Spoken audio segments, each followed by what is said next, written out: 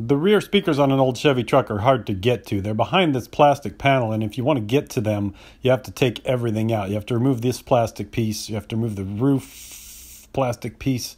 You've got to actually pull the back seat out and remove the armrests and everything out of the back. So I'm going to do it a different way. I'm going to cut the speaker out and then put a grill over it. So we're going to use this cutter to cut this vent out, trying to approximate the size of it without going too big for our speaker grill holders. And we're going to end up with something that looks like this.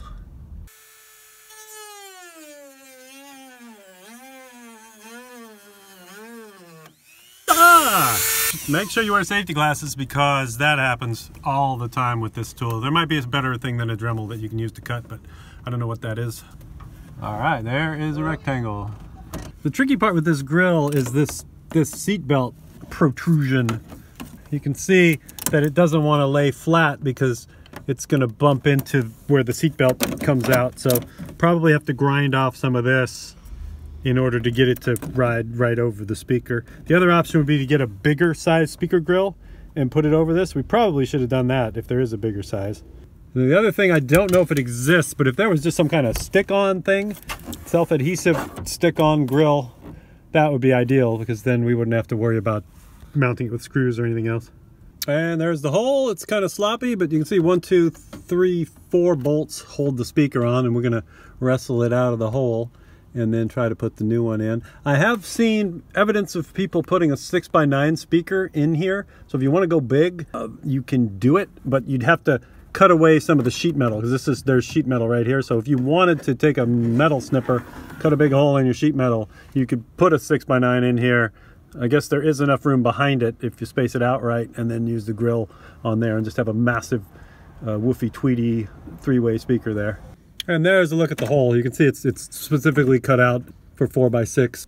And while I'm in there, I'm going to stick a little bit of insulation against the back of it to kind of try and improve the sound quality of the speaker, reducing some of the road noise from behind it. And I bought a kit that comes with the appropriate adapter. It's got one wide and one skinny connector. That way you know for sure that the positive and the negative aren't going to get mixed up when you wire it in. When you tighten up the bolts here, you want to make sure that you don't over torque them, but don't under torque them. There's a little bit of nuance to that, but you're screwing into sheet metal, which means if you turn too much, you're going to strip out the sheet metal and then you won't have threads anymore and you'll have to find another way to screw them down. So just put them in tight, but not too tight, if that makes any sense. And then clean the blood off the walls and put a grill on it. So because it's a 4x6 speaker, I've picked up a 5x7 speaker grate that we're going to just put over it, and then should look pretty decent if we mount it straight. And what we're going to do is just drill holes close to the edge and then use these little clippers. So on these I'm going to have to cut down further so that I can get my clip on there.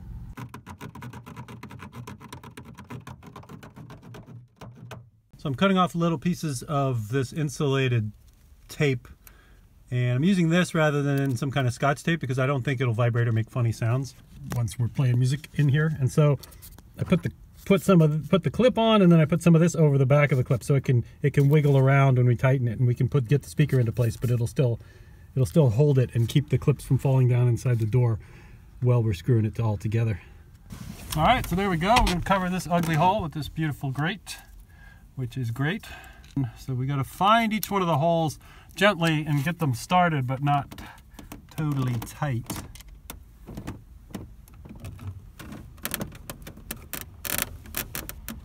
There we go, that one's got grip.